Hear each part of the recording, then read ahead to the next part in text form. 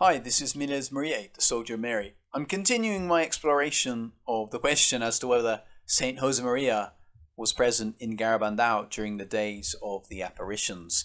I have two videos on this subject in which I present some testimonies saying that Josemaría was present during the days of the apparitions. The first video is from a nun who was reliably informed that Saint Josemaría was present there, both informed by both Mary Kruth, one of the visionaries, also by a priest of Opus Dei, and then secondarily another video in which I talk about the interview conducted with the one of the other visionaries, Jacinta, in which she says she understands that Saint Josemaría was present there. She doesn't remember it herself, but you know, she understands he was there.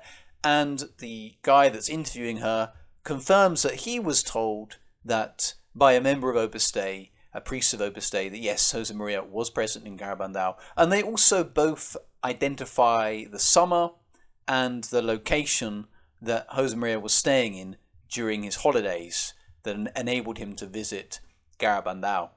I want to now look at the official response of Opus Dei to this question, because you may not have realized it, but Opus Dei are interested in this question so much so that they have given an official response to these allegations.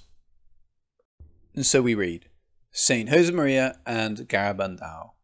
In a certain site on the internet, we find claimed that Saint Josemaría was in Garabandal in Cantabria in 1962, where in the 60s took place some alleged apparitions of the Virgin.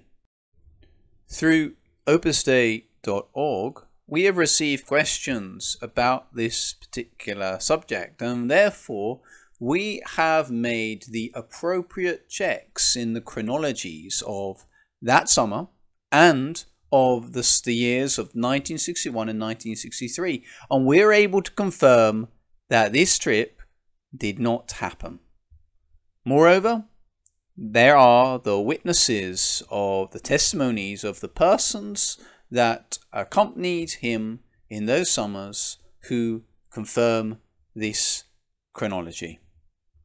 We think that they have confused Saint Josemaría with some other priest. So that's Opus Dei's response. It's on the Spanish website. I don't think it's present on the English website, just the Spanish one, because I suppose it's a subject that's more important, more interesting in Spain, where most of the members, a large number of the members of Opus Dei are, and where Garabandal is. So what should we think of this? Should we just take this at face value, this response, end of story? The other testimonies are incorrect. I don't know.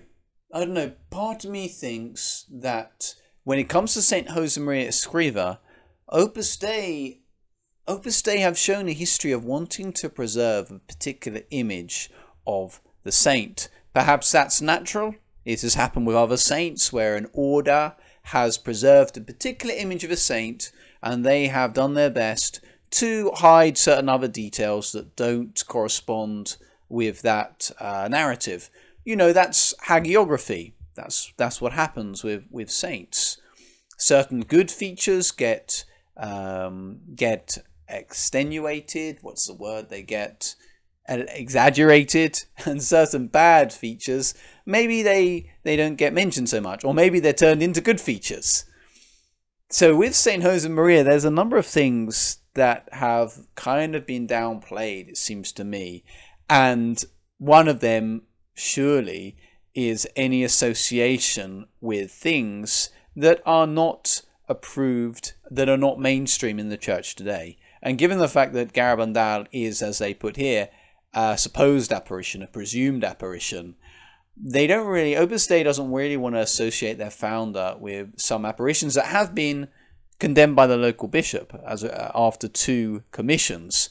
So Opus Dei doesn't really want to align themselves with such an apparition. Just in the same way that Opus Dei has done its hardest to remain completely aligned with Pope Francis. It's done its best not to get drawn into some moron pontificum and the old right, even though I don't know if this is a rumour, but I've certainly heard that St. Josemaría never said the new Mass. But I can't confirm that either way, but I've certainly heard it being said to me that St. Josemaría was not in favour of the new Mass, and yet Opus Dei certainly maintains a party line of offering the new Mass. Other things, political things, Opus Dei has done its best to present a certain political image of Josemaría as apolitical. Also, in the area of church-state, Josemaría is presented as a great bastion of religious liberty, and certain features. And I guess part of that is not being associated to anything too weird or wacky. Although St. Josemaría in his spirituality certainly had this very weird habit of whipping himself into blood, a feature that really doesn't feature in many saints, and certainly one that really I can't think of any spiritual director who would ever be in favour of their directee going into the corner of the room with just a sheet to separate you from everybody else, and then bludgeoning yourself continually with a whip till blood was covering the walls, which is how the official biographies of Saint Josemaría present him. But I guess that's probably not mentioned too much in the talks, probably not mentioned too much on the front page of the website, and probably not mentioned too much in the professional apostolate of Opus Dei numeraries and supernumeraries.